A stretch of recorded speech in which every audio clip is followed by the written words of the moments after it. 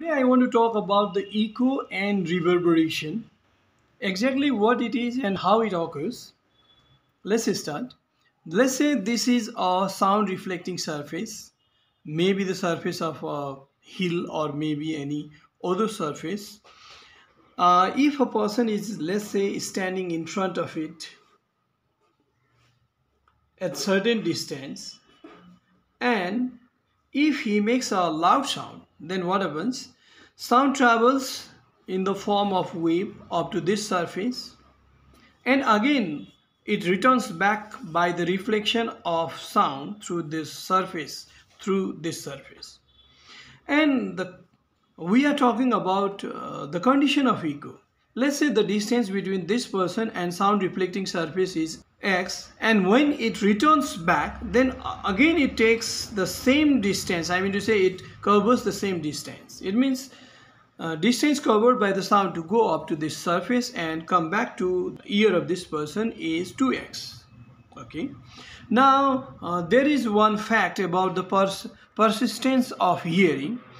If a sound enters into our ear, it remains up to 1 by 10 seconds in our ear, and then its effect goes out. Now, what happens when a person says something in loud voice? Let's say if he says A, then let's say this is the length of time up to which the effect of that A remains in his ear. Now this is the length of the time till the effect of A remains. And if it reflects back and comes to his ear after 1 by 10 seconds, again A comes to his ear. But here we have a time gap.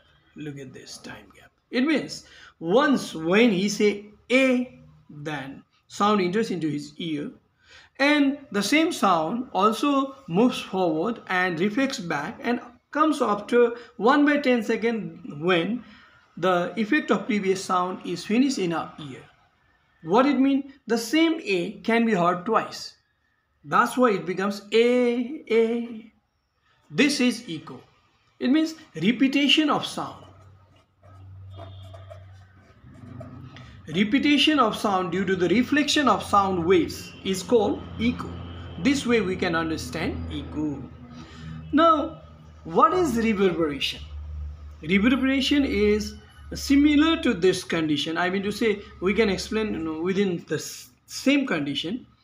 If he says A and that A enters into his ear and remains up to 1 by 10 seconds in his ear, and again when it comes back and enters into his ear within the same 1 by 10 seconds, let's say this is the first A which entered into his ear, and reflected sound again came back to his ear, and it also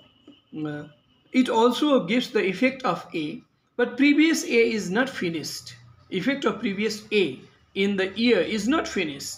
Another A came. That's why the effect of A becomes longer, and we'll be able to hear A. This is called reverberation. Reverberation means what? Reverberation means the long drawn effect of sound. Long drawn. The long drawn effect of sound due to the reflection of sound is called reverberation. This repetition of sound due to the reflection of sound waves is called echo, but the long drawn effect of sound due to the reflection of sound waves is called reverberation. Okay, now in which condition we'll be able to see echo and reverberation theoretically explained. Now I want to go through the distance also. Let's say the distance between this person and reflecting surface is x, then sound has to cover the distance 2x to return back to his ear, and this is distance, and we know that velocity equal to velocity or speed of sound, velocity equal to distance by time.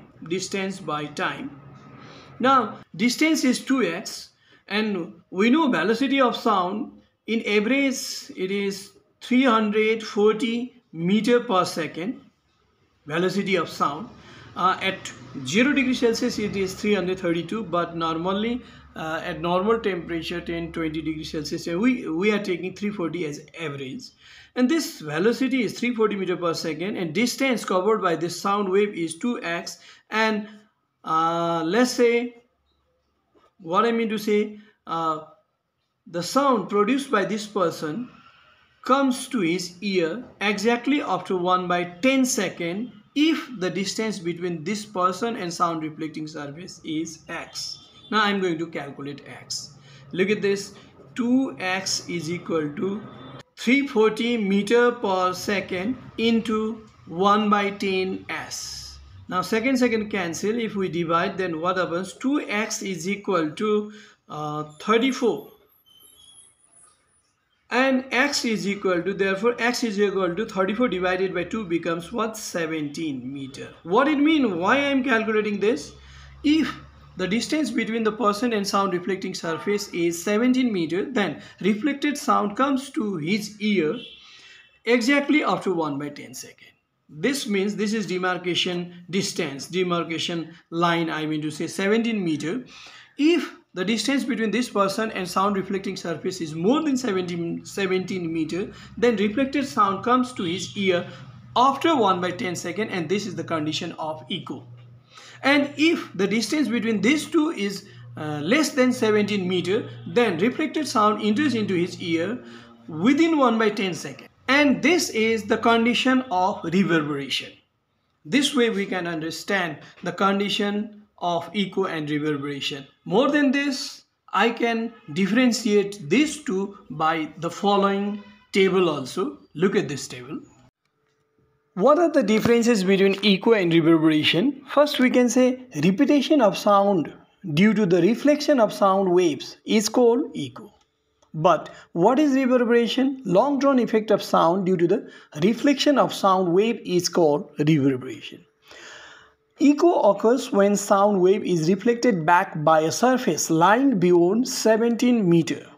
But reverberation occurs when sound wave is reflected back by a surface lying nearer than 17 meter.